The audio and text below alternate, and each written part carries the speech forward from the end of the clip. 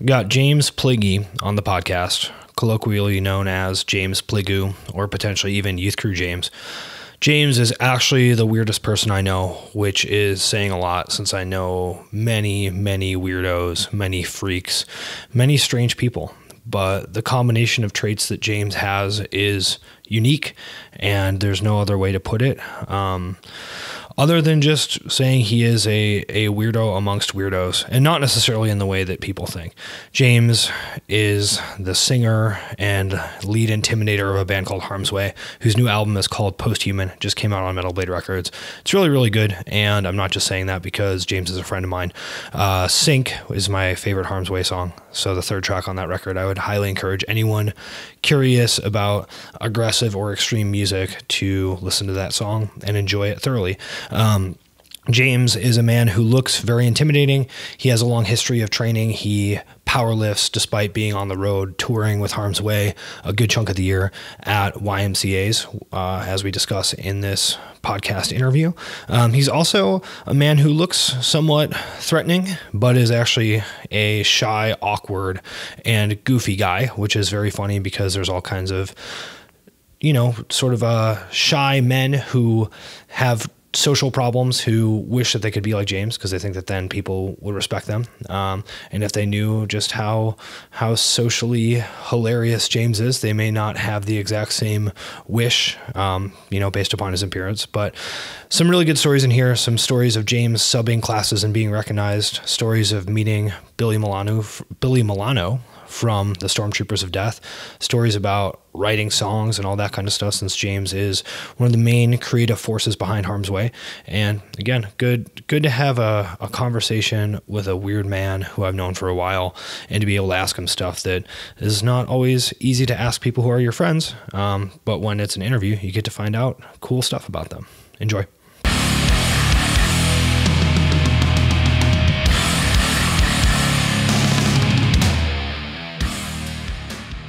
James, welcome to the podcast.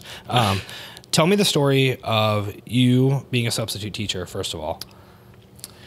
I mean, there's a lot of stories about being a substitute since it's been my career for 9 years now. But I guess one of the most memorable stories about the band being recognized, or me being recognized from the band, was maybe the third or fourth year. There was a group of kids that clearly were hardcore kids, Yeah. And one of the kids had a Backtrack hoodie, and someone had it was a title fight shirt, and there was 3 or 4 kids. Yeah. And did you interact with them about that at all? No, of course not. Well, because I actually was a substitute teacher for probably 3 months at one point. Yeah. And I definitely encountered a kid who was nu-metal, and I tried to guide him a little bit. I was like, hey man, what do you know about Morbid Angel or whatever? And he's like, I feel like I've heard of that, but I guess I'm not really sure. And so I was like, you should check out an album called Blessed Are the Sick. And I wrote a bunch of stuff down for him. Sure. But I take it that that's not your attitude. I mean, the thing is if you're actually going to be a teacher, you kind of have to separate your personal interests from your professional career. So I'd never really wanted those things to coincide. However, being in a band that is somewhat popular, there's going to be people that recognize you no matter what you do. So, because I remember when I was student teaching, there was a kid who would always wear black metal shirts, like Burzum, and I think he had Slayer and just a bunch of other bands where you'd be I think one day I mentioned something. He had a Death shirt on, and I was like, "Oh, you like this band?" But that's as far as I went with it. But because you don't necessarily want to start talking to a kid about Burzum. Yeah, that could go in the wrong direction. Of course. But anyway, so there's one time a bunch of kids are on the track, and this was the first time anyone had ever brought up Harm's Way to me as a teacher, and so they were.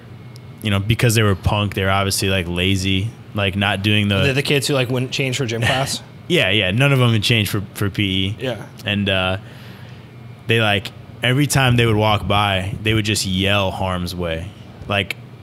like they asked me if I was in harm's way. I told them no. And so every time so we were probably out there for an hour. They probably walked around the track maybe 4 times, and they would just yell harm's way for like, you know, basically half the track, because, you know, they obviously wanted me to hear them. And so that was funny. What did you do? Did you react? I mean, honestly, for like the first 6 years of me being a substitute, like maybe 4 or 5 kids ever brought that up. So yeah, the only thing is I would always deny it, because like that was my thing. Because I'm like, I'm not talking about this to these kids, because like I'd rather not address it and have like them, it'd be a mystery basically, than to like talk about it with them. But eventually, like everybody found out, including teachers, because if you search my name, like I'm pretty sure like I'm the only Pligge in all of the United States. Yeah. So if you search my name, like it's I think I'm the only Neef. Yeah. It's like only my extended family comes up. And because of, you know, I guess I'm the most popular person in my family, if you will. Like my name is just, you know, every single headline on Google, all the photos are of me. Yeah. So like last year, this is pretty funny. So like I was in supervised study in like, is that like study hall? Yeah, study hall or whatever. And this kid, they just started like 4 or 5 kids started playing the record during study hall, like out loud. Yeah. And like, obviously they're not even supposed to be listening to music, but they were just like, you know, being shitheads. Yeah. And so like just like 5 kids are like basically playing Rust. And I thought it was funny, but I obviously got mad. Did you discipline them? No. I mean, I just told them to turn it off. Okay. I've been handed some demos a few times from kids that Anything like, absolutely not. But it's pretty much, I mean, it's pretty much the extent of it. But, you know, there's definitely like, I teach at my old high school from time to time. And all my old teachers found out that I was like in a band. And it was kind of funny because I was expecting them to kind of be like, oh, this is pretty weird and extreme, but like totally had the opposite reaction. Yeah. Like everyone was like super like, oh, like this guy just isn't some quiet person that sits in the office. Like he actually does this stuff and he like travels the world. Sure. And so like every time I teach there, they're always like super positive. And actually like last May, a kid tried to interview me for the school paper about it. And I told them I didn't want to, you know, because like obviously Harm's Way isn't necessarily a school appropriate band, especially the older content, which is like obviously like a little bit less serious. Yeah. But like obviously someone who doesn't know or understand you don't want that, someone to take those lyrics out of context and be like, yeah. Oh, well. And I mean, people might do that already if they don't understand it. But, you know, I remember the teachers were like, hey, you should do this interview. And I was like, well, you know, this is my personal life. I don't really want to mix with my professional life. Some of the content might not be appropriate. And they're like, oh, like, I understand. Like, and so that's pretty much it as far as, you know, so now obviously all the kids know I'm in a band, and, you know, I just kind of had to eventually embrace it instead of denying it all the time. Well, I think when you first told me about that, you're like, yeah, this kid asked if I was in harm's way. I told him no. And he's like, well, your name is James Pligge, and the singer of Harm's Way's name is James Pligge, and you look exactly like him. And you're like, it's not me, man. Yeah. I also went for a while, I said I had a twin brother. And, yeah, okay. And a lot of people believe that. Yeah, and it's like, well. Oh, well, yeah, and like he goes by James, which is his middle name. And yeah. I mean, you can make up shit. I just wanted to avoid talking about it, but it's too late for that now. Yeah, now it's an everyday occurrence. Yeah, pretty much. So do the kids then think that that's cool? Because, I mean, I remember, like, in high school, you know, there was one of the gym teachers had, like, briefly played for the Titans. And so Sure. that was like, wow, like this is so cool. And he actually had some like fitness DVD that he was trying to sell, right? So everyone was like, oh, Mr. Holbert, like, this is so awesome. Yeah, you know, I think kids are impressed, but they have no understanding of it. I don't think, like, high school is a lot different from when you and I were in high school. I think there isn't really like a punk scene or a metal scene. Yeah. So like, well, I mean, I think we grew up in like a really weird time. Sure. That I think I took for granted, but that actually what we experienced was kind of insane. Yeah, no, Right? I mean, you're talking about at my high school alone. I mean, there was 12 to 15 like punk kids, let alone not even including kids who liked metal. But I think a lot of that had to do with just like the popular music that was in the 90s that led into the early 2000s. Yeah. You know, like grunge and I mean, do you think so though? nu-metal. Do you think that's why? I think so, honestly. Because, but I mean, I also think that our sort of whatever generation of near suburban Chicago, like weird miscreants has a unique, I don't know, like talent pool almost, right? Where if you look at it, it's like, okay, how many people in this overall group then went on to be in bands that had some at least moderate level of success? Sure. Right? No, Like that's like insane. yeah. I mean, it's weird too, because I mean, obviously like being successful as a musician is a cool thing, but there's also, I notice a lot less kids that are successful in sports too. So I don't know if it has to do with just like the creativity or the work ethic, or maybe the talent is just not as strong as it was. Well, I mean, because I think that something like that, you know, you get obviously a certain amount of people have that creative ability. Sure. To be like, okay, I'm going to actually try to write something. And then I think if you also throw those people together at the right time in the right place, then, you know, they don't necessarily like compete with each other or always influence each other. But I mean, it's very much like, okay, well, if these guys are doing this, I can also do this. Sure. And, oh, they actually like got signed to a record label, so I know them. Like, we could probably do that. Right. And then, you know, you have someone who's potentially like a few steps ahead of you in that process that you can then, you know, maybe get it. I mean, I feel like people are not cool about giving advice really though. There's almost this like weird thing where it's like in music, you're saying, or just in general? Not always, but at least in like that specific punk subgenre where it's like so not cool to think of it as like being a career at all, that people are almost unwilling to like help you with the business aspect of things. Yeah. I mean, it's tough because, you know, I think, you know, if you look at the early 2000s, you know, like Fat Records punk was big.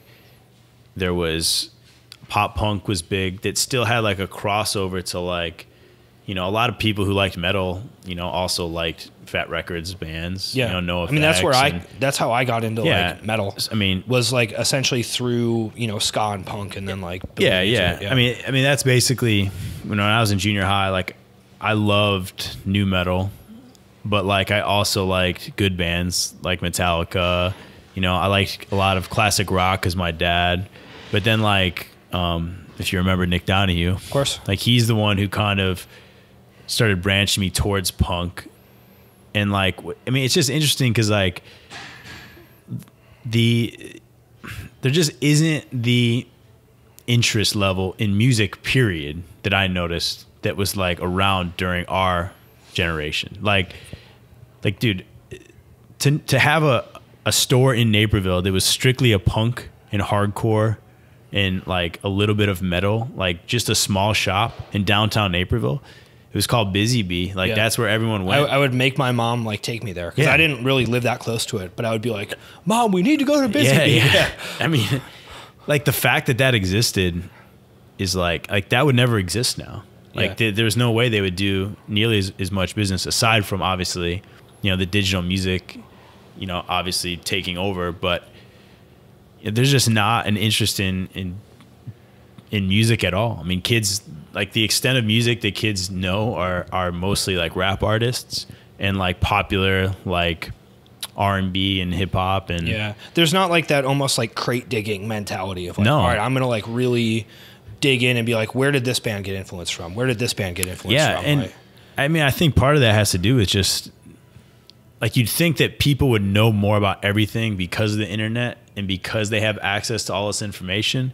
But at the same time, I think they don't. I think that they kind of just feed off what's given to them. Yeah, because they don't. That's actually really interesting. I hadn't thought of that, where potentially these recommendation algorithms, which are actually like very impressive, might almost negatively impact that desire or that ability to search for stuff on your own. Sure, yeah. I mean, because like, oh, like here's this thing that's been spoon-fed to me that, you know, some guy who's trying to increase views or increase plays has given to you. Like, I really think that has a effect on at least high school kids and you know, junior high kids. Well, I mean, I know for me, I don't know if I would have at least verbalized this way, but I was somewhat competitive with like knowing about bands. Yeah. Right? And people will say that like, oh, not necessarily in like the record store way of like, I'm going to look down on everyone. Sure. But it's like if someone was listening to something and I didn't know about it, I was like, well, what the fuck? I need to know about that. Yeah. No. And I would like actively be like, I want to know more bands than anyone else. Yeah. I mean, I remember like another place. Do you remember Record Breakers? Yeah, for sure. So Nick Donahue and I would go there like twice a year, and like I would spend like the money I had saved from like my summer job, like literally $300 or $400 worth of CDs. Yeah. Of like bands that Nick had recommended or bands I had read in liner notes. You know what I mean? Like, which obviously led to a lot of bad purchases, you know? And like, cause like the first couple years of high school, like Nick influenced like almost every band I listened to, which was a lot of like PC, screamo, and like weird punk shit. And eventually I was like, man, like this shit sucks. like this is not the type of music I want to be a part of. Because at the same time, I was like, you know, it was like the end of like being into like nu metal and like getting more into, you know, Youth of Today, Gorilla Biscuits, Minor Threat. Is that when you became Youth Crew James? Essentially, yeah. That's essentially what happened. Because that was the type of music that I preferred. But I think a lot of that stems from, like, there was a jock mentality with those bands. You know, like, you know, 10 years later when you find out that 10 Yard Fight was, like, mocking jocks, none of them were actually jocks. Yeah, it's disappointing. Yeah. Like, for me, as a person who, you know, literally lived sports and music was just, like, you know, something I enjoyed. And, like, but... you know, that was like essentially why I loved like 4-Punch, Youth of Today. You know, all those bands were like, they wore Nikes, they wore Letterman jackets. Yeah. They were, you know, were fit. I mean, the first time I met you, you had some giant varsity jacket on. Yeah, still have it. I think that was at, what show was that? I don't remember. It was something at the Fireside. And then you were there with Hofacker. Oh, it must, maybe Bane. I don't know. But he's like, this is my friend Youth Crew James. Yeah. Just wearing this giant varsity jacket. I'm like, accurate name. Yeah. Dude, yeah, it's funny. I mean, that's just, I guess when you look back on it, you know, like our generation just was into a lot of different things, and there was a lot more things that seemed new to us. Whereas like now, I just feel like there isn't a lot of new music coming out that kids in the mainstream know about. Yeah. Well, and I think that also that there's, again, you get these like weird melting pot effects where we had something like the Fireside Bowl, which doesn't exist. And that again, looking back on that, I just took it for granted. I was like, oh, cool. Like there's this insane, like decrepit bowling alley that I get sick every time I go to because it's so full of mold. Like no joke. Like every time I'd get some like disease from going there. But I was just like, oh yeah, well everyone has, you know, like every underground punk, ska or metal band, like essentially playing every night, and you can just go to a show as often as you want. Yeah, I mean, I guess like the smallest venue kids go to that I know of is like the Metro, and that's like pretty few and far between. And like the only reason I know that is because a kid recognized a Harm's Way shirt that Kyle had on, and they asked Kyle if they knew me, and they were just like kids from high school that I don't know what band they were seeing, like probably some shitty like pop band or whatever that was playing there. But so, I mean, yeah, there's just not the interest in music and like going to shows and concerts, aside from like the big festivals, I just think that that's something of the past, honestly. Yeah.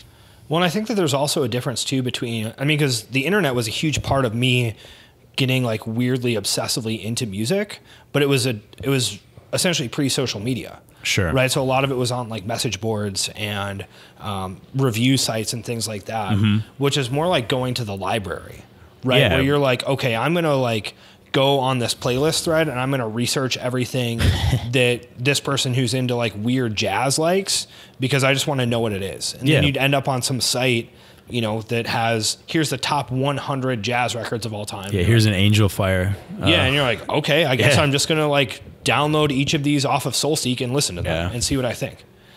And that's a different thing than, I mean, sort of like you were saying earlier, like, oh, I'm on social media and the algorithm is suggesting this, or I'm like listening on Spotify and the algorithm is suggesting this. Like, it's funny that like the internet was like obviously pretty new, like in the late 90s and early 2000s when we were getting into music.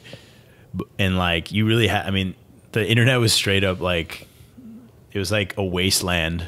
Like it like there wasn't nearly as much that was there, but the stuff that was there was usually like poorly written, or like a lot of the stuff was just kind of like a guy who created something on a website. Oh, yeah. That's how you found out about, like, there wasn't like real professional websites that were created by people. It was more, you know, these things like, hey, like check out my band and here's some Microsoft Word text and like a zip file for you to download. You know? Dude, I remember like literally downloading MIDI files of songs. Yeah. Like it was just like someone made a MIDI file of some song I wanted to hear. So I would download the MIDI file and it would just be like beep, beep, beep, beep. And I was like, oh, I guess that's pretty good. Like maybe I'll see if I can find the real thing somewhere. Yeah, I mean, I guess, what was that called? Audio Galaxy? I don't remember it. Yeah, that was like before SoulSeek. And then obviously like Kaza and Morpheus and like all those things. They just like littered your computer with viruses, basically. You had to like agree to all this stuff before. Yeah, sounds good. But yeah, it's, who knows, man. The kids these days. They have it too easy, man. Yeah. We had to slog through 56K download speed connections to, like, your one song would be done by the end of the day if you were lucky. Yeah. You know, but now you can download fucking 45 albums in like an hour. Yeah. But I wonder though why, I mean, do you think there are people who have that same sort of like collector's mindset or like whatever cataloging mindset who are like, okay, like I have all this stuff and I'm going to go access it? I really don't think so. Only because, I mean, think about all the things that, like, you know, when you were younger, you collected like action figures and you collected, you know, maybe baseball cards, or you collected, you know, Pokemon stuff or whatever, like Pogs. Yeah. Like, dude, that interest in like collecting is just not there anymore. And so like, I just mean like, we wanted a lot of these things because like, oh, we were interested in this. We're going to like buy all this stuff that's related to this. And we're going to collect like shirts or CDs. And like, dude, that's a thing of like our generation, because I mean, dude, how many kids use eBay, you think, that are under the age of 20? I have no idea. Like literally probably, I would say 5%. Whereas like, we're still like, oh, we want this nostalgic like thing that we always wanted. This carnivore shirt. Yeah. But like, I just don't think kids care about having that, because you can go on Apple Music, search for, you know, the new Future record, and it's there, and that's it. Like they don't stare too far away from those like things that are mainstream, if you will. Yeah, that's interesting. I mean, I wonder also if that will be something that people grow into. I don't know though. I was probably the most obsessive about that stuff from probably age like 18 to 23. Yeah, no, right. That was probably the peak time of like, you know, borderline autistic, like, collecting behavior of like, oh, I just need to like, check all this stuff out. Of course, yeah. I don't think if it hasn't happened by high school, I would doubt that that's something that's, you know, if music, not saying it can't be, but if music isn't a large part of your life, you know, while you're in high school, I think then it's really not going to have the impact that, you know, music had on you or I. Yeah. Well, and something that I think about is, I mean, I think that our generation, at least in this scene of, you know, again, like near West suburban Chicago metal and punk, was kind of the last one to really produce a bunch of bands. Yeah. Right. I mean, like, and that's really interesting because, I mean, I think for us, it was very easy to look up to like He Who Corrupts or Kung Fu Rick or something like that, where it's like, okay, Sure. cool. These like really cool guys are like 25 years old and whoa, like I can hang out with them and they like can tell me bands to check out Sure. or whatever. You know what I mean? And then, I don't think that that happened for us, right? That we didn't have like a younger generation that after us was creating bands and, yeah, I mean, if you want to talk about like Chicago hardcore, you know, or metal, like that being a problem, I mean, I think that's why the scene of people is kind of like drifted away, is because everyone is getting older. And, you know, as before, like the older guys kind of passed it on and they didn't necessarily move on, but they, you know, it wasn't as big a part of their life as it once was. Whereas now there is no one to pass it on to. You know, there's no kids who are setting up shows. The guy who set up shows, you know, Shane, when we were in fucking high school, is the one setting up the shows. Yeah. You know, and like eventually that's, you know, going to be problematic because it's just going to be gone unless someone else takes over at a certain point. You know, obviously, not everybody who is in bands when we, you know, 12 years ago is still going to be involved in another 10 years. You know what I mean? Obviously, like Weekend Nachos broke up. You know, Drew is a part of a lot of bands. You know, obviously Chris and Bo, they were a part of a lot of bands. And like, it's either eventually you're going to be in a band that's your career, or you're going to just be in a few bands and it's not going to be, or it can't really be the focal point of your life because you're not going to have time. You know? So. I mean, I don't know. I think people can still just prioritize it, though, right? I mean, it gets harder, obviously, the more life responsibilities you have. But yeah, no, I mean, I don't mean like you can't be in bands. I just mean as far as like the interest level when you're younger is obviously much greater because you have the time to dedicate.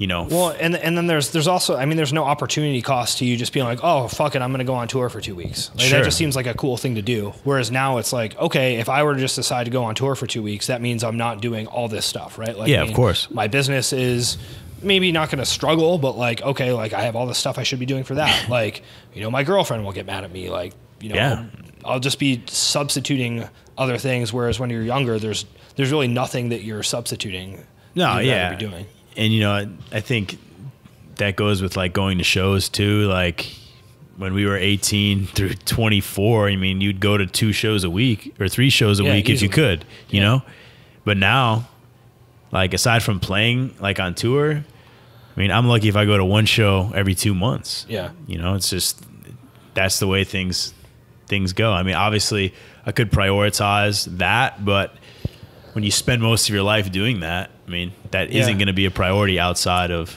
Yeah, I mean, and for me, I don't know if it's necessarily being jaded exactly, but it's like when you've played so many shows or been like on the other side of that so many times, I think some of the like magic has gone from it. Yeah, of course. I mean, you know, because before it's like, holy, like, you know, you're excited to see this band, and you know, they're these like godlike figures to you, and you know, whatever. But then after you've met enough people and sort of seen that, like, okay, like these guys are all just idiots, or like, yeah, they're cool or whatever. And I mean, once you sort of seen how the sausage is made enough times, it's like, yeah, no, of course. I mean, it's funny because, like, obviously there's bands I've played with that, you know, I've been like kind of starstruck, if you will, but at the same time, well, I mean, obviously Max has been a huge influence on all of Harm's Way's material for the last 10 years. And that's like, obviously, you know, when someone, he may have invented that single string groovy riff. Yeah, no, I mean, Soulfly is not a very good band. I never really liked Soulfly that much, aside from forcing myself to try and get into them. But you know, if you look at the impact he had on metal, and like, I mean, KSAD is a record, you know, that we constantly revisit to find, you know, inspiration for writing. And then like you meet the guy, and like obviously he's a really cool dude when we met him, you know, but they're old, you know, that these guys like to expect someone who's, you know, in their 50s to have the same like energy and the same intensity that they had when they were like 25, you know, potentially a whole lifetime ago, you know, like that's just unrealistic. But at the same time, I think the problem is you have this expectation when you meet those people that they're going to be like this figure that, you know, is untouchable, but that's just not the case at all. Right. You know, it's just like an everyday person that now they're old, and you know, talking to them, you know, it's just like, all right, well, that's depressing. And what about meeting Billy Milano? That was a very brief encounter, but it was funny because I didn't even recognize him. Because last time I saw him, he was in MOD. They played, I think Madball played in the Cro-Mags. You remember that show? Was I there? I don't know. I think so, but yeah. Sounds like something. But like they came out on stage, played one song, and Billy Milano was like, not feeling it tonight. Sorry. He got off stage. And like, I remember him being like 500 pounds. Like maybe that was just like a picture in my head that wasn't actually reality. So when I saw him, I was like, yo, that can't be him. But he like, I don't know, he seemed cool. He seemed just like I would expect Billy Milano to be at, you know, whatever age he is, 55 probably at this point. Yeah. You know, but I mean, didn't he just like say a bunch of stuff to you? And like, I mean, basically he came up to our group. We were waiting for Soulfly to load out. And basically like, he was like, hey, let me see some IDs over here. And we're like, yo, who the fuck is this guy? Like, everyone looked at each other like, yo, what the fuck? And then like, and then he was like, oh, just messing with you. And he was like, you guys ever hear SOD? And like, Chris was like, yeah, fuck yeah, man. And he was like, oh, I used to sing for that band. I sing for MOD now. And like, but I'm thinking like, no, you fucking didn't. Like, this is like, you know, I was like, there's no way that this is Billy Milano. Like, it's not possible. And then Chris was like, dude, why didn't you say anything? Because he basically just pulled out a cigar that was like a foot long, put it in his mouth, and drove off in his Subaru. Like, he said some other funny thing. I can't remember what it was. It was something like, he's like, yeah, I just listen to Peter Gabriel now. See ya. Like, it was like literally a 30-second conversation. But in retrospect, it would have been funny to get a picture with him, you know? You probably should have. Yeah. You definitely should have. Then you could have made that a Harm's Way shirt. We should have, yeah. All of the legends, you know? That would actually be a really good idea. Yeah. I'm sure it would go over real well in the PC culture of modern times. You get banned from Europe again. Yeah. I'm already going to get banned from Europe. Simply for even saying the word burzum. Yeah, yeah. On this podcast. Harm's Way will never play Europe again. I'm pretty sure Hate Force is banned from Europe, and we never even played a show. That's probably in Europe, true. Just based upon our name. Well, Like Rats is going to Europe later this year, so maybe we're banned as soon as that Hate Force LP comes out. Sure, yeah. We'll find out what happens. They'll take everything super serious. Yeah. As they do. We'll find out what happens. So let's talk about Harm's Way. New record. Yeah. It's good. I think it's obviously our best material to date, but obviously that's coming from someone who was a part of creating it. However, you know, I personally thought Rust was a very cool record, but I like the direction of Posthuman a lot better. I think it's a lot heavier. There's a lot faster parts. I think like the comparison to Godflesh is actually the most accurate it's ever been, because a lot of people have been throwing that around for a long time. Sure. Well, I mean, I think anything with like an industrial sounding part with like a guy like sort of shout talking is like, oh, Godflesh. Yeah, yeah, of course. So, but then I guess on this record we actually have full electronic song. You know, we have some songs that kind of deviate from the normal Harm's Way songwriting, but in a good way, which is hard to do sometimes, is to make something creative and different that isn't going to be completely different musically. You know what I mean? But yeah, I'm really excited about that record. It's always weird when you record something and like you've basically been working on something for like 2 years, and then you finally record it, which is we recorded in August and it was done in like September, and then you have to wait another 6 months. But that's still like relatively quick turnaround for something like that. Sure, yeah. I mean, a lot of bands will have their record like sat on for like a year. Yeah, because originally we wanted the record out like even before 2017 was over. But obviously that was less realistic with recording in August. So, yeah, I mean, Metal Blade basically was like, yeah, you need to have the record done, mixed, and mastered by this time. And then we like turned it in like 3 weeks after that. And we were like, well, we expect it to still be out at the same time. But because originally I think it was supposed to be out like January 20th, so we had to push it back a little bit, but it ends up working out because our tour starts February 17th and the record comes out February 9th. So there'll be like 10 days, 8 days to listen to it before we go on so tour. Everyone can know the words? Yeah. Yeah. What songs are you going to play from it? I think we haven't fully decided, but at least the 2 new ones that we've released, which are Human Carrying Capacity and Call My Name. So the first song, and then what number is Call My Name? Number 6. Okay. And then we also will play number 5, which is Become a Machine. Yeah. And probably one more. Dude, play track 3. Track 3? It's the best song. I mean, I like that song quite a bit as well. Yeah. But I also don't want to play a bunch of songs nobody has had a chance to listen to yet. Sure. So at least those 3 songs, because those will all be released before we go on tour. Yeah. So I want to ask you about the transitions that you guys write, because they're really good. And I think that that's actually like something that's super, I guess, underappreciated. That I don't think people who aren't musicians necessarily notice. Sure. But that is like one of the most important things for like a heavy band is actually having like good and clever transitions between parts, because that's the stuff that like makes something like exciting or hit hard. Mm-hmm.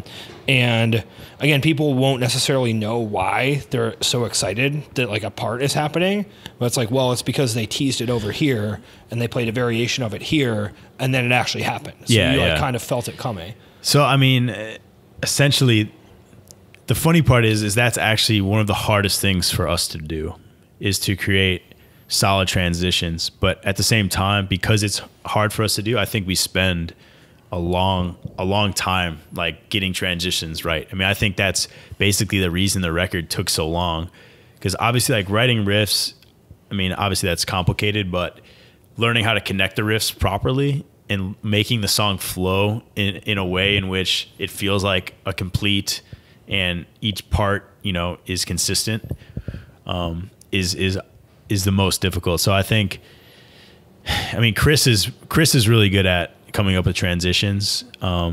He's probably the one that, like, you know, there's a lot of times where we'll have like some shitty transition and he'll be like, yeah, this thing sucks. Like, and I think like having him be so critical of transitions has helped us like, all right, no, we'll scrap this, we'll scrap that. Like, we got to change this transition. And like specifically this record, like I mean, some of these songs are like over 2 years old. So it's like, we basically went back and had to revise at least, 8 of the songs that we made, just because like we didn't like the transitions in a lot of the parts, because a lot of the riffs stayed the same. But yeah, like when you listen to something over and over and you're just not happy with the way the song flows, like it all comes down to how each part flows into one another. So that's basically Chris and our newest guitarist, Nick, for this record really helped with creating the transition maestros. Yeah. So, I mean, something I think is interesting also, at least from, Hate For stuff, is that, you'll be like super critical of a part in a way that's like very forward, which I think is awesome, right? Because I think in a lot of bands, it's not necessarily like that. I know in Like Rats, it's not like that, but the writing dynamic is different there, because that's kind of more of like a, I don't know, like a benevolent dictatorship. Yeah. Where it's sort of like, okay, I write the song and I bring it and like, I'll listen to your idea, but like, it's my song and I'm going to do what I want. Yeah, so like, course. if you say something, I'll be like, oh, that might actually be a good idea.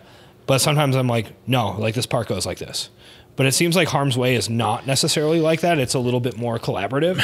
Yeah. I mean, I think as time has gone on, basically since No Gods, No Masters, I wrote a lot of riffs for Harm's Way, and I became more of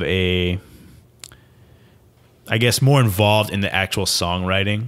Because before that, it was Caution. Like pretty much Caution wrote a lot of the stuff. Dude, Caution is like the most prolific musician. Yeah, he's literally probably. There's probably we've only heard probably 10% of the songs that dude's created, which is awesome. But however, I love the dude to death, but he has a specific way of writing songs, and a lot of the Harm's Way songs that are older had a similar formula. And once we hit like No Gods, No Masters, ironically, I wrote, I think, every song on that record. And it was at a time period where like we kind of were unsure if we were going to still do the band. And, essentially like Hofacker and Caution quit because they didn't like the songs. Yeah. But it's just funny. It was too metal?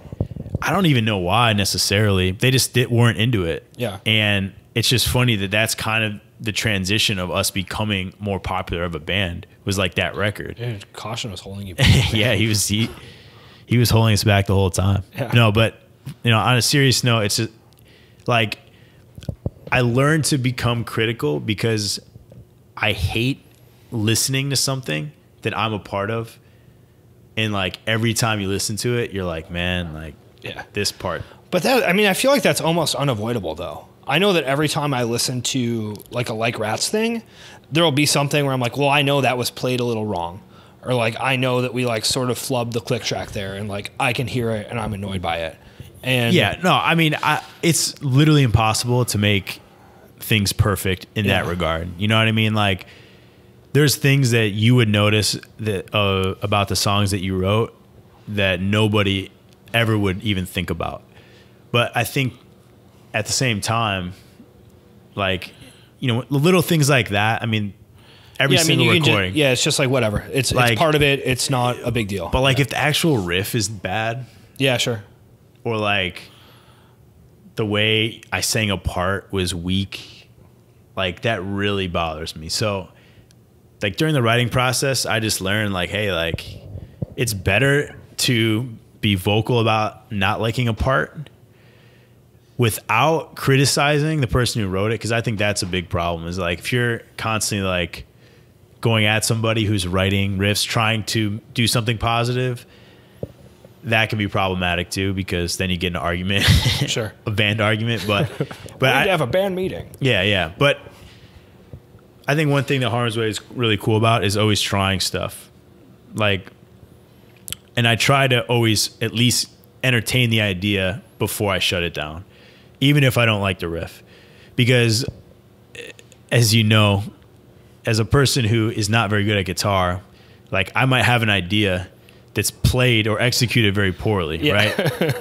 And so it's funny because when I first started showing the band riffs that I wrote, like they literally like were looking at me like, yo, like what the fuck are you doing? Like, and like eventually they became to trust me that like I could orchestrate, you know, the transition that I wanted and, you know, the chorus that I wanted, and to make it a full song. And when played, you know, it would make sense. It would make sense. Yeah. Yeah. And I've gotten better at guitar over time. So it's a little bit easier to, you know, write riffs that, okay, they know exactly what I'm talking about. But at the beginning, like around No Masters era, like I literally knew how to play power chord because it was in drop tuning, and I would hit single strings to show everything. Yeah. Because like I played bass, so, you know, writing songs on bass is not really an effective way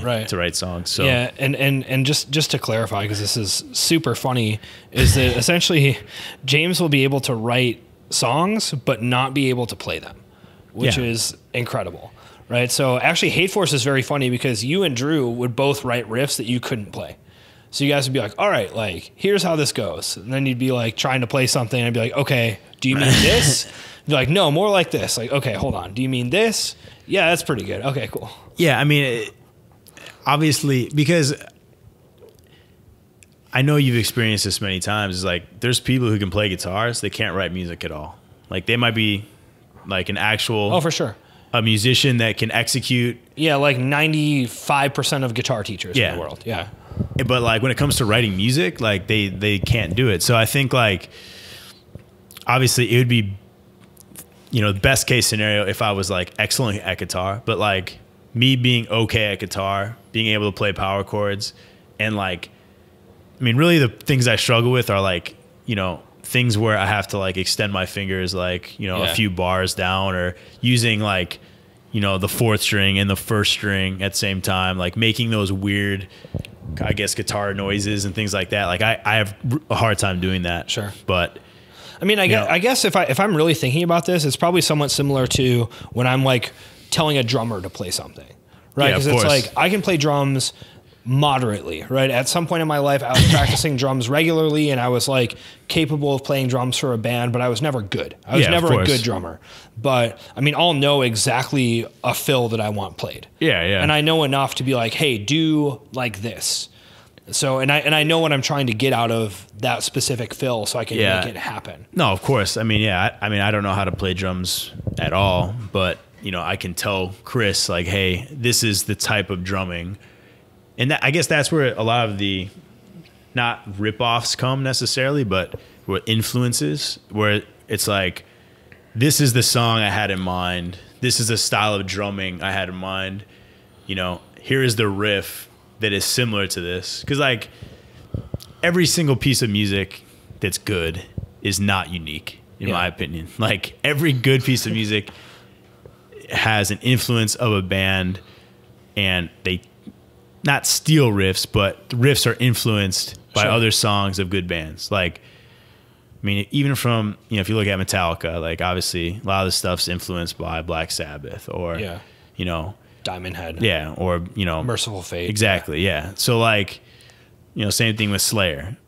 But like obviously that cycle continues, you know. Then people base, you know, things off Metallica and Slayer, and you know, then you get Pantera, and then, you know, etc. You know. But I just think like bands who try to be unique and try to like come up with their own style, like they always suck. Like they're never good. So like, I'll stand by that, and that's why some of our riffs may or may not sound like bands that we like. Yeah. Well, on the new record, you ripped off a Triptychon riff that you've already ripped off previously. Yeah, I mean, see, but the thing is, like, Tom G did not invent the open chug. It's not even an open chug riff. It's the one that's like... Yeah, I know what part you're talking about. It's that single string part. But like, the only reason why it's people would say that it's a Triptychon ripoff is because it is. He's a few...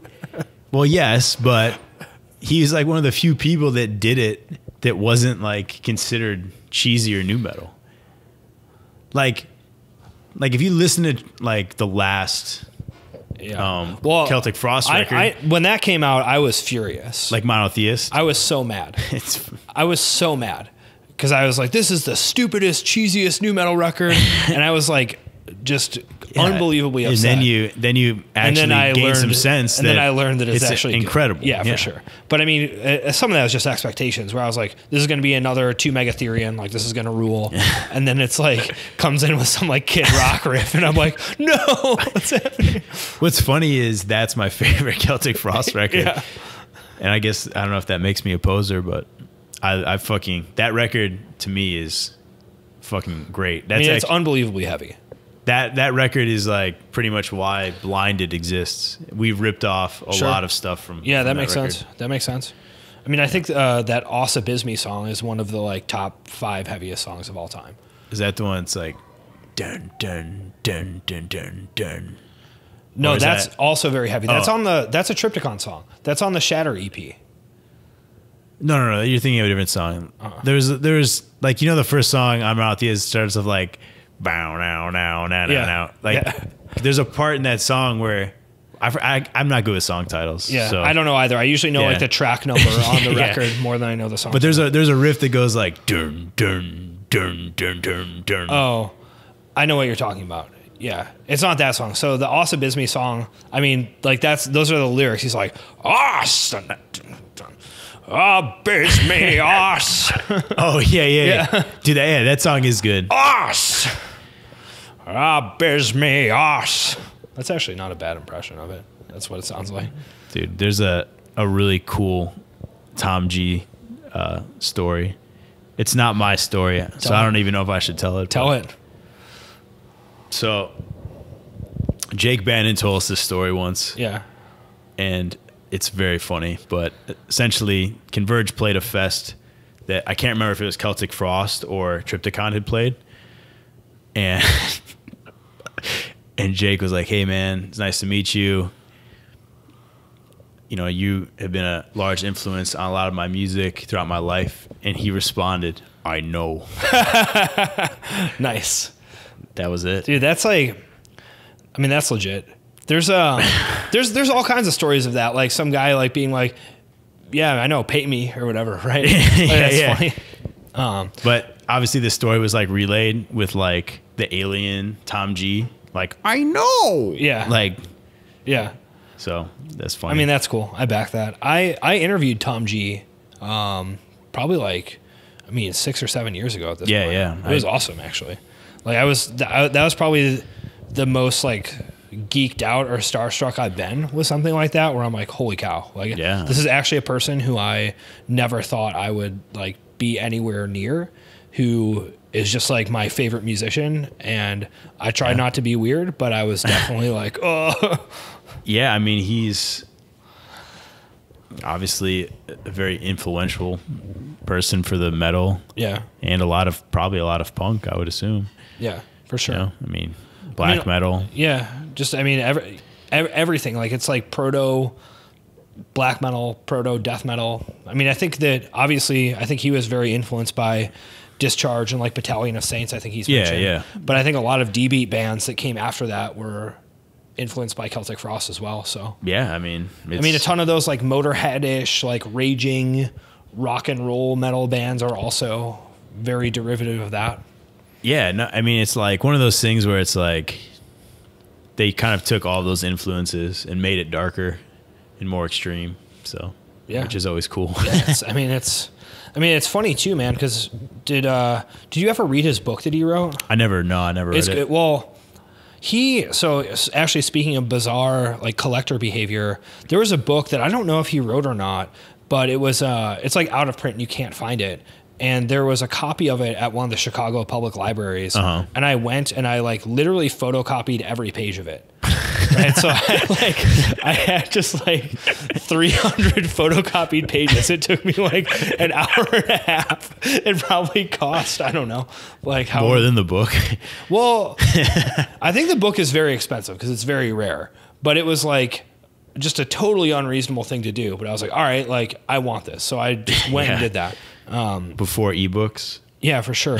I mean, I don't know. I guarantee you PDFs existed also, but I mean, whatever. That was just what I decided to do. But yeah, I mean, he also just talks about, you know, sort of like being young and sort of like primitive and just kind of stumbling into his playing style because he just kind of like didn't have the skill set to do other stuff, and just that's how he ended up playing.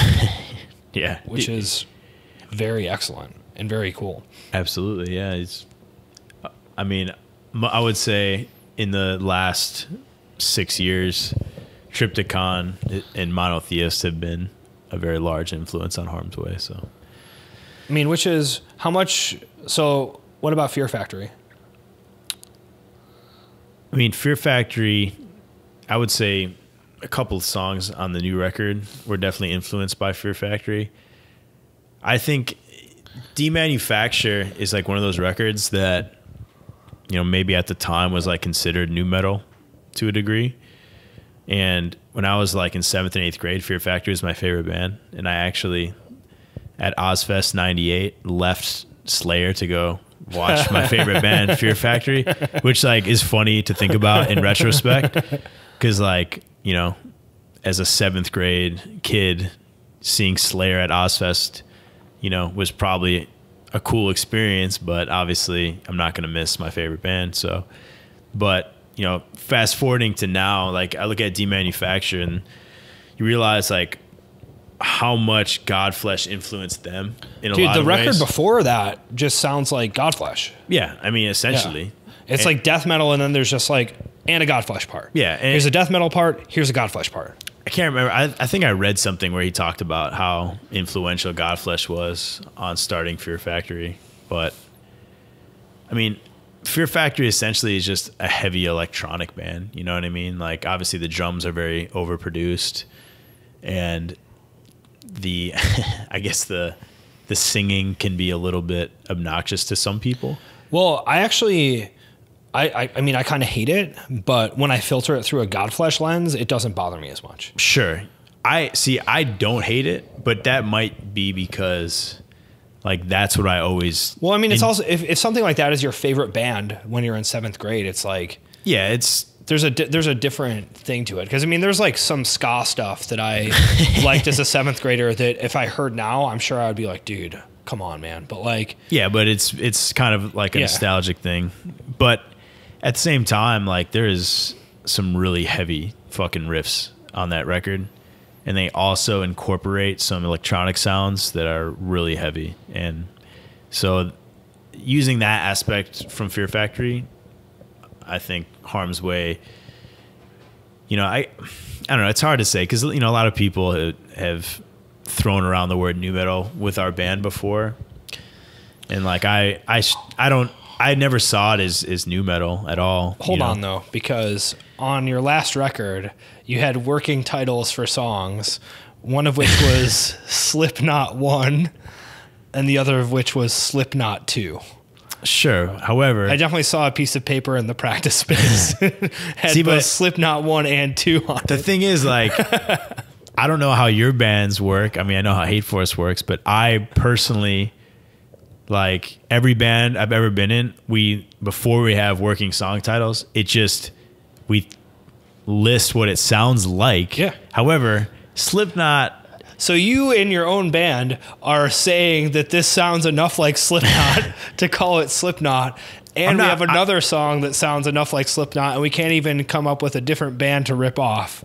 Well, so therefore we have two songs named Slipknot. Like, I don't think our band is nu metal. However, I think there was parts that I guess sounded like Slipknot. And if there's a lot of Slipknot parts that if you heard them by themselves would not be considered nu metal. So if you look at it from a perspective of, yes, Slipknot is like a nu metal band, if you will. However, they do have some heavy parts, of course, that I like. You know, their 150 song catalog as a whole, I'm not a huge fan of, but there's probably 10 really good Slipknot songs that I enjoy. And at the time, I think Harm's Way was trying to, because I think people get confused with like, oh, here's a catchy open string riff, you know, that like tons of bands in the history of metal have done, like we talked about, Celtic Frost, Triptychon, obviously they're a newer band, and then you have like Prong. Yeah, sure. And like, those would be, if those were labeled nu metal, then like that, they would still be considered that. But at the same time, it's like, dude, those are pretty fucking heavy riffs. And like we talked about earlier, Machine Head. Yeah. Like Machine Head, like definitely, like I don't really like their full catalog at all, but like, dude, they have some really catchy, like open string parts that like, I think that especially Isolation, like that was a huge influence. Even though like it's really hard to get through a full Machine Head record. Yeah, there's a lot of cringes. Yeah. And for me, that comes with like the singing and like weird melodic, like, like, dude, like, I don't know where this is coming from, but then like there's some really obviously heavy parts and catchy riffs. So I don't even know what we were even talking about at this point. You're trying to argue against people referencing nu metal relative to Harm's Way, despite naming your own song Slipknot. I mean, whatever. That's fine.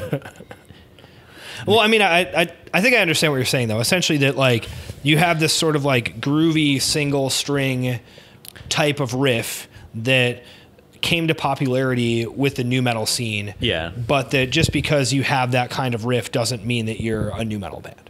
Correct. Right? I mean, it's almost like, I mean, that type of riff, I mean, you could do a similar parallel with, say, like a melodic single note, like fast riff that's harmonized in thirds and be like, oh, that's like an Iron Maiden riff or like a new wave of British heavy metal riff. Yeah. Right. But then that riff gets carried forward. Okay. It's in At the Gates. It's in fucking Avenged Sevenfold. Yeah, whatever. Of course. Yeah. I mean, I guess that's where it comes from. I mean, that's the first band that came to mind because we're like, oh, this sounds like Slipknot, but like, that's not necessarily like from the full spectrum. That's not like what we were going for. Yeah. But it's just like, oh, this single string part actually does sound like Slipknot, but it's not a completely nu metal. Yeah, because I mean, it doesn't have the angsty I'm a psycho vibe. Yeah. I mean, there's not like talking parts where you kind of like let your voice swell up. Like it's not like.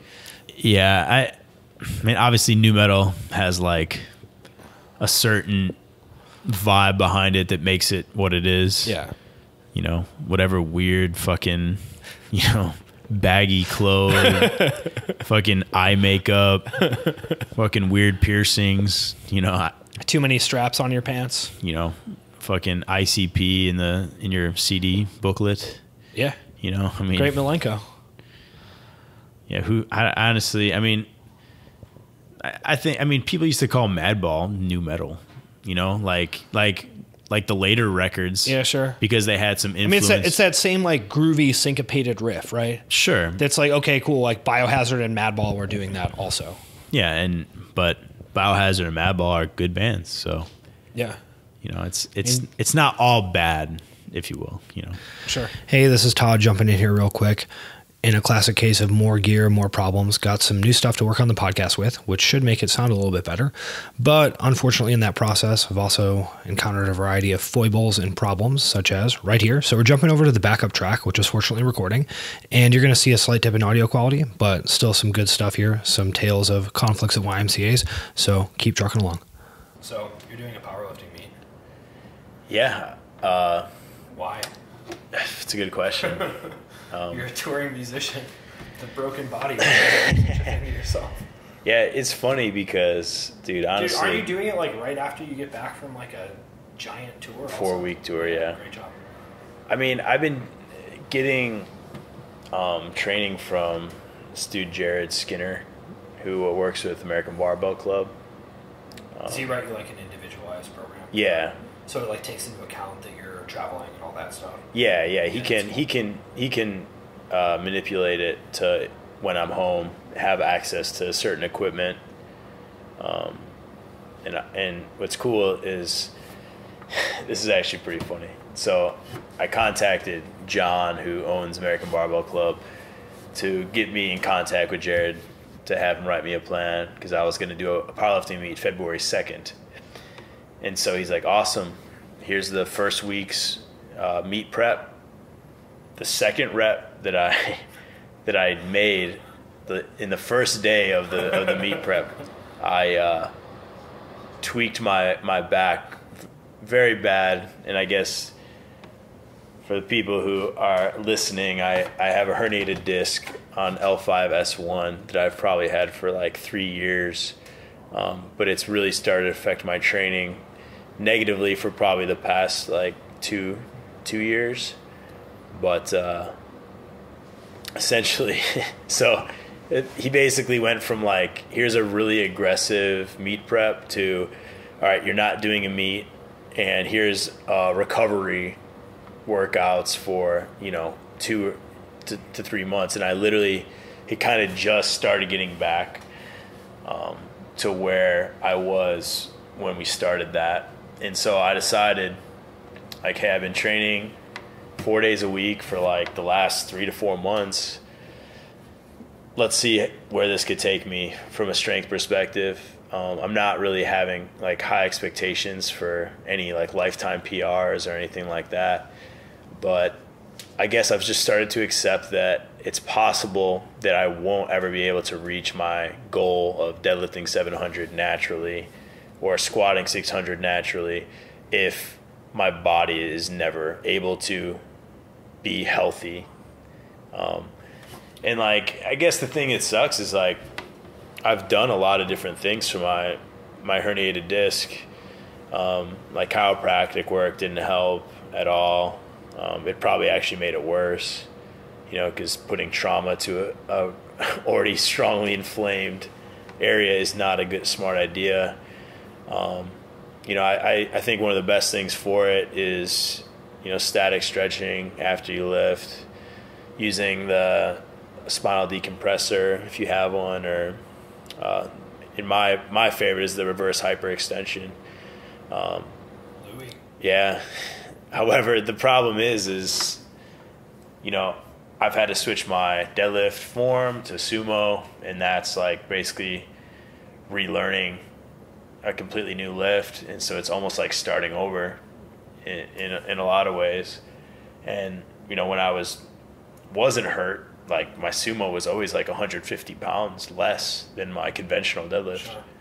And I've been able to get almost to where my conventional was, but it's just I get to a certain point and then my back gets really aggravated no matter what. So even if I maintain a neutral spine or whatever, I'm fortunate though that squatting usually is fine. It doesn't put my back in any compromising positions usually. But so the meet is basically something that I just want to do it to kind of prove to myself that I can still do a meet regardless of the numbers that I'm going to get. So it's kind of like, okay, I have this injury and I don't want this to sort of like define my training. Sure. And the thing is, like, I'm pretty fortunate as far as herniated discs go. The way I lifted for a lot of years, and I worked a labor job since I was like 9, and I think honestly that has a lot to do with why I'm strong, and farm boy strong. Yeah, dude, me and my dad used to have contests of how many 80-pound bags we could carry in a wheelbarrow, and essentially that's like the first time I was like, oh, like I'm stronger than my dad, is I carried 11 80-pound bags around this corner without it dropping. Yeah. And it's funny, but at the same time, I think just the years of like impact on lower back, and then sitting in a fucking van for like the past 10 years, my hips are fucking chronically tight. Yeah. And that makes sense. That whole touring lifestyle is just so hard on you in general. It's like, okay, like you're sitting in a spot where you don't have room, and you're not sleeping well, and your only calories, which you're probably not going to get enough of, are just coming from like garbage, beef jerky and like soda. Yeah, and then 5 or 6 years ago, I started training on the road.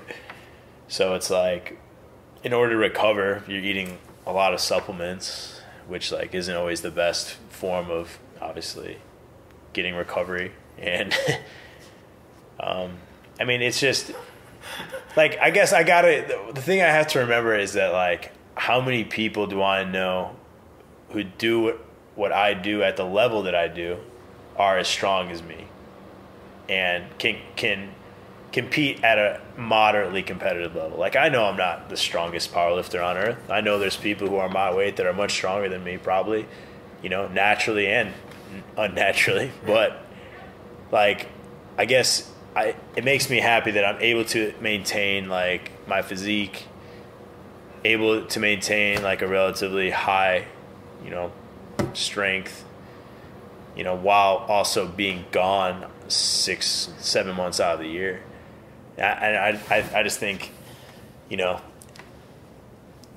instead of being hard on myself all the time about, like, yeah, like, it's bullshit that I haven't reached these goals. The last 10 years I've gained 15 pounds on my deadlift. You know, I've gained 20 pounds on my bench. I've gained, like, you know, probably 100 pounds on my squat. But, you know, like, to think if I would have just not done the band and concentrated on that, like, maybe my numbers would have been what I wanted them to be. But I guess, like, the next step is either stop or decide to take steroids. So just take it up a notch. Yeah, I mean, that's really all there is to it. Because as far as pushing the body, I mean, I'm already training pretty hard, you know, but there's just certain things that I can't do like I used to be able to, which is unfortunate, but it's just the reality. Well, I mean, it's trade-offs, right? Like, yeah. In order to devote the time and energy necessary to recovering from training the way you would need to, if that was your top priority, like, you would just have to not do the stuff you do. Yeah, of course. I mean, if I wanted to be the best 198-pound powerlifter in the world, which, like, I don't even know genetically if that would even be possible for me, but at least be, like, I'm fairly sure I could get to top 25, but it's not going to happen if I'm on the road. No. And it's not going to happen probably ever now since I'm 32. And those times of those peak training years are starting to come to an end. But, I mean, there's a lot of strong powerlifters that are strong into their mid-40s, you know. I mean, powerlifting does seem to be a sport that age is not as much of a disadvantage as in other ones. Sure. I think a part of that is like muscle maturity. You know, you start to really retain your muscle size. Like, it's harder to lose, I feel, when you get a little bit older, like, as far as like muscle size and, like, mass. But, like, obviously it's the strength. We can lose that pretty fast if you stop. You know, I think, like, as far as, you know, gaining fat, unwanted fat, I mean, that just seems to get worse too. But from a training perspective, I feel like powerlifting is very form-based. So it's like, you know, if you've done 10,000 repetitions of a lift, like, I think, like, the nerve adaptation and the muscle memory is very important with powerlifting.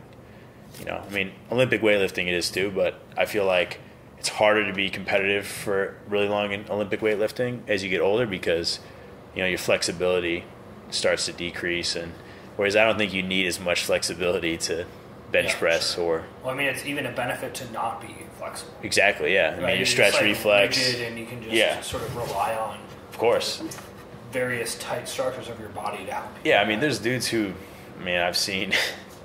I mean, I went to a USAPL meet. It was 2016, and there was a dude who was in his late 40s who was, I mean, and USAPL is a natural organization, so, and I think he squatted like 744 with just knee sleeves, and I think he pulled like 7 something, but then he benched like 450 or 460, and he almost beat Jesse Norris, which is, you know, the best 198 natural powerlifter in the world. And it was because Jesse had like a bum shoulder, so he only could bench like 350. But like I mean, that just made me think, like, fuck, man, like, powerlifting doesn't have to be over if you don't want it to be, but it just gets a lot harder, I feel. Yeah, sure. Like, I mean, recovering, you know, like you get to a point where your genetic maximums start to come into play. And if you want to get above those numbers, like, you know, you have to increase volume, you have to increase recovery time, you have to do things above and beyond what you normally used to do. And obviously being in a band that's going to be gone next year for probably 6 or 7 months, it's like, you know, I don't know how possible it is for me to achieve those goals, but yeah. Well, it's really interesting to think about like the training mindset in that instance too, where, you know, at some point you're training like, okay, I'm going to see what I can do. I'm going to see what I'm capable of. And then to continue to train when you sort of might know, like, I'm never going to hit the numbers that I once hit. yeah. Right? I mean, I'm in that position, right? I mean, I had wrist surgery. I overtrained myself pretty badly. I run a gym that consumes my life, right? It's like, of course, okay, yeah. I'm never going to snatch what I snatched before. I'm never going to clean and jerk what I clean and jerk before. Like, my wrist simply won't allow it, even if I wanted to. Yeah. So that it's like kind of, it's totally different to think about training. Well, I think when it comes to training, and if you want to continue to train, you need to start to create new goals. Like, for example, like for me, like squatting is still a very doable thing without pain, and I have been hitting PRs for like the last couple of years. You know, I've been gaining more and more strength in my squat, whereas before, like, the deadlift was my favorite lift, and I was very good at it. And I think if I would have continued to train it without getting hurt, you know, I think I definitely could get 700. But, you know, like just kind of shifting gears and being like, well, I might not deadlift 700 anymore, but maybe I'll get back to 600. And then maybe I'll increase my bench by 30 pounds and bench 360 or 370. And then I'll increase my squat maybe to 580, you know, and those, so my goals have shifted. Instead of like being, okay, I'm just going to deadlift a lot, you know, okay, I can deadlift moderate weight still, and that will just have to be good enough until, you know, the stem cells are good enough to regenerate disc tissue. Peter Thiel will figure something out for us. Yeah, I mean, this, I think it just came out today, but there was a podcast on Joe Rogan that talked with Mel Gibson and another doctor about, I don't even know what it's called, but it's basically stem cells from the umbilical cord. It starts with an M. It's kind of hard to pronounce. Yeah. But basically, there's a lot of studies they were saying they're coming out that how useful it is in like regenerating like cells. And Mel Gibson's father is essentially, it's a very funny person to take on. Yeah, I'm sure Mel Gibson is the world's leading authority on all scientific endeavors. But I guess he had worked with this particular doctor, and he works out of Panama, because Panama is one of the few countries that it's legal to do in. And they were talking all the way from, like, you know, obviously regenerating shoulders, knees, hips, spines, to like regenerating heart tissue for people who have like a lot of inflammation in their heart, and talking about regenerating, you know, autoimmune diseases, you know, to people that have like functional lifestyles. I mean, it seems like the science is pretty awesome behind it. However, I mean, it's hard to say, you know, in a I guess in a subject matter that is very underfunded, and the studies that exist are probably not considered super reliable, considering they're probably, you know, maybe there's 20, 30 studies that maybe, you know, whereas like obviously all these pharmaceutical companies are going to be investing in, you know, whatever drugs they're trying to sell, to, you know, to prove that, you know, those things are more beneficial. But I mean, I guess if you could just go and get a few injections of cells and it's going to cure, you know, all these problems, you know, then obviously they would be shit out. Yeah. Inject me. If I could afford it, I'd do it right now. Yeah. I mean, I would literally go down to Panama with Mel. Absolutely. Hey, Mel. Me and Mel would talk about the Patriot and Braveheart. Yeah. I would disregard all the negative press he's gotten in the past, like, 15 years. From his poor, eccentric behavior? Yeah. Some very strange behavior from Mel Gibson, no doubt. But yeah. I guess if We Can Nachos can put Mel Gibson on a T-shirt and not get shit for it, then I can hang out with him. Probably. Yeah. You're already banned from Europe. Yeah, it's true. What else is going to happen? Absolutely. I mean, yeah, Europe is... I mean, the thing is I really dislike Europe, so... Yeah, I mean, back to lifting. It's a long process that once you... Like, people always said, like, once I hit 30, that, like, things would start to hurt more, and I always thought that was kind of bullshit because, you know, why would someone who's in decent shape and works out all the time and, like, takes care of themselves, like, why would I have the same pain that, like, some dope who doesn't do anything sits on their ass all the time? But unfortunately, it hit me pretty hard. Like, I started getting a lot of injuries when I was 30. Like, I have really bad tendonitis in my bicep, so that's why when you mentioned butterfly pull-ups, it did not a wise move. Yeah, I mean, I still do things I definitely shouldn't do, and it definitely aggravates about every injury that I have, but it's just like, it's either stop doing it and get much weaker and smaller and have to accept that, or become a beta male. Yeah, I mean, yeah, maybe that's the next step. Dude, I think you need to become a submissive beta male. Yeah, I don't know. I guess the perceived masculine identity is no longer working for me. So, but I think that would actually be, if people, you should become a beta male, and then you should turn Harm's Way into a band that sounds like the Blood Brothers. Yeah, that would be really hard for me to do. I mean, the Blood Brothers are a pretty fucking terrible band. Yeah. I mean, I remember, going back to what we talked about earlier, Nick Donahue introduced the Blood Brothers to me. Of course, yeah. And that's a band that, like, even then, when I liked, like, the worst of, like, shitty screamo, I still, like, could never get into that fucking shitty ass band. I had the same experience where it's like, yeah, I like the Locust, but I don't like the Blood Brothers. Yeah. I mean, I had to, you know, call, or I guess I had to draw the line at some point. You know what I mean? Like, I was like, yo, fuck this, because that is some whiny fucking bullshit. Very spastic and whiny, unacceptable. Yeah.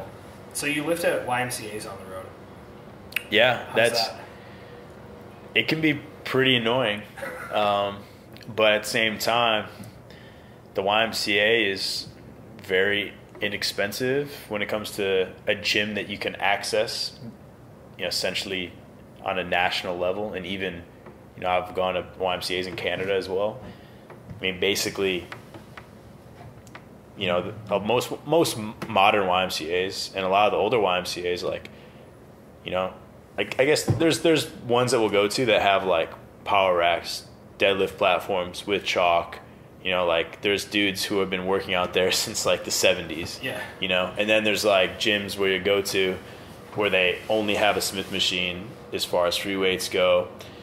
And, like, I've honestly only one time had a problem at a YMCA, and it was with another member, actually. Why? So, like, they had a bunch of free weights and squatting. Like, people were squatting and stuff, and dude, like, we just basically were like, oh, like, we're gonna deadlift in this power rack. And, like, we started deadlifting, and, like, this guy from across the gym was like, how about you stop banging the weights? And he was like talking shit, and I was like, dude, like, we're deadlifting. Like, we're not banging the weights, like, we're setting them down. And he's like, yo, this isn't a heavy metal gym. This is a YMCA. And, like, I kind of understand where he's coming from. You know what I mean? Like, yeah. But, like, it's not like we were, like, growling or, like, yelling or, like... So, if you were in a Planet Fitness, would the lunk alarm have been sounded on you? I mean, it's possible. But the thing is, Chris doesn't control his descent of the bar very well.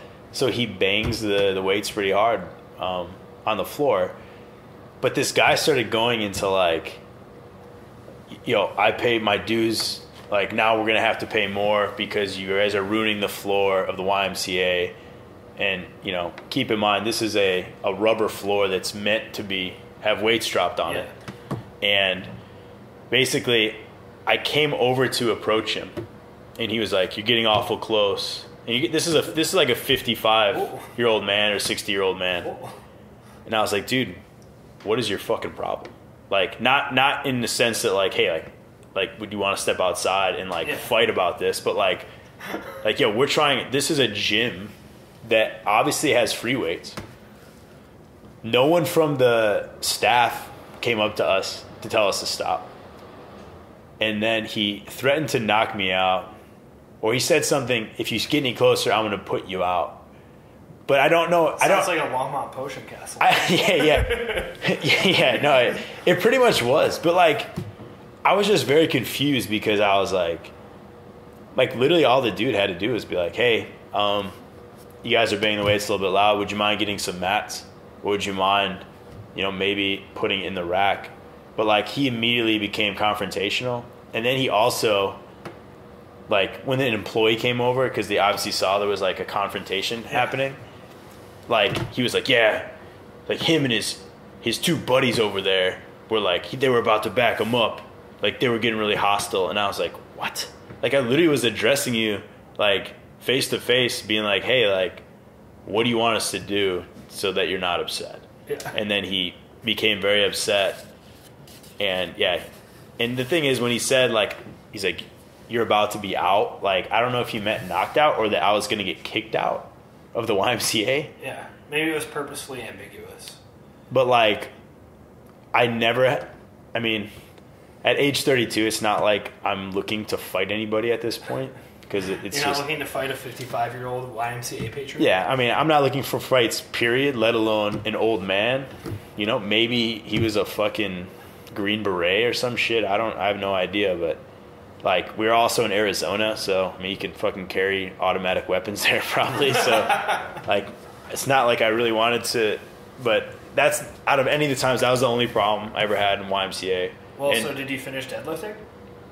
Yes, actually. All right, cool. The staff was like, "Carry on, sir." The staff was literally like, "Hey, we have these mats that you can use to put the weights down." And I was like, perfect. Like, literally a reasonable solution to a loud noise in a YMCA. I mean, keep in mind, this is a YMCA that looked like a Lifetime Fitness, like probably one of the nicer YMCAs I've ever been to. And like, people were lifting weights like normally, like what? So you can't deadlift in a gym? But there is like straight up YMCAs that literally are made for old people that go and, try to get, whatever, small amount of exercise every day. So I understand.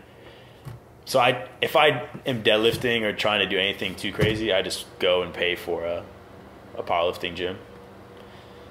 And I try to support some of the individual gyms around the country if I can. But yeah, I mean, YMCA is just so easy, and they honor your membership everywhere, and that's hard to find, honestly. Yeah, like, for sure. Well, and they are actually like almost everywhere.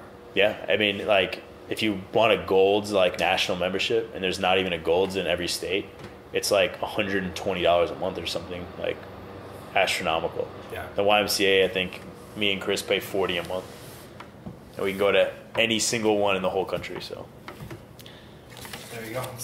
That's how you solve the I can't work out on tour. Get a YMCA. The Young Men's Christian Association. Yeah, support a center that's very involved in the community. Perfect. All right, James, let's wrap this up, man. All right. We've been going for a while. We have. So what's the deal with the new record? When is it out? So Posthuman's out February 9th. We should have a music video out before then. I'm not sure the exact date, but is it artistic? We actually haven't filmed it yet, so I don't entirely know. I know we are running out of time, but we're filming it the 31st of January. Yeah. So, and then the new record will be out, and then we're going on tour with Ringworm Vein in Queens Way on February 17th, which would be basically a full U.S.